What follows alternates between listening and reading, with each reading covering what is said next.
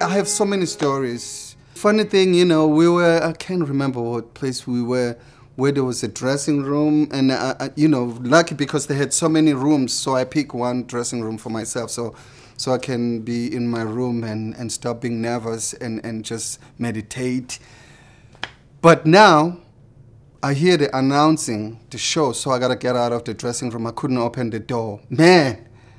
And there's no windows, so I'm thinking, oh my God, you know, they need me. And I keep hearing the voices because, you know, I have the ear monitor, so I can hear, where's Bakithi, where's Bakithi?